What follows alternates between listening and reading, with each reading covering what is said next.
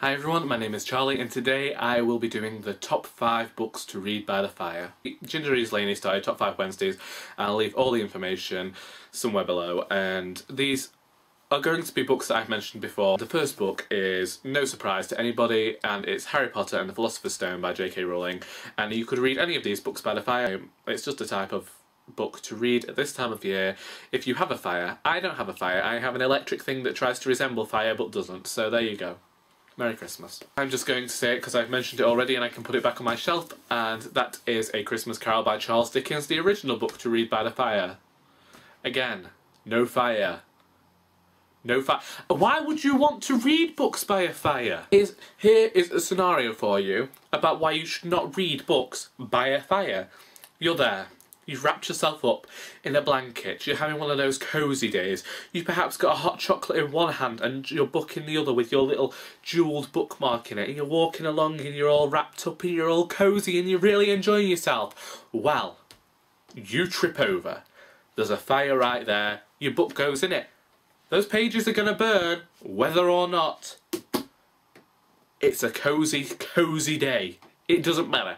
You're going to lose your book to the fire.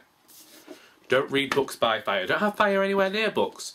It's the same reason I ruined my copy of Harry Potter and the Chamber of Secrets. I had it by a cup of tea. You should read these things in a room on your own with gloves.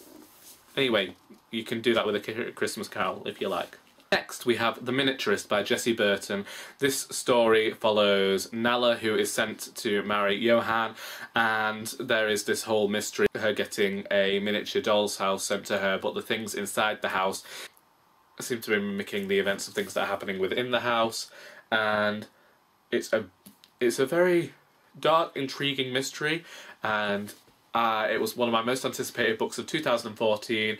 I finally read it this year and I think that it's fantastic and everybody should read it. It's historical fiction, it's set during winter, and it's just the type of thing that people should be reading at this time of year. Next, because I do think that children's books are the cosiest type of fiction we have, I chose The Girl Who Circumnavigated Fairyland in a Ship of Her Own Making by Catherine M. Valente, and everyone knows about this book already. Everybody's probably already talking about this book and why it's one of the best books to read, and if they're not, I don't know what the problem is. And because I'm Charlie and I like this author and I mentioned it in about every 5,000 videos, it's The Lollipop Shoes by Joanne Harris, and it's set at Christmas time, there's chocolate involved and there's magic involved, and really it's just the sort of thing you need to have a good time at Christmas by a fire. By a fire. I mean, I'm fine if you're spending Christmas by an electric fire or a gas fire, even, you know, just stand by your oven, just don't be cooking your books in the flames. That's all I've got to say about that. And until next time, that is all.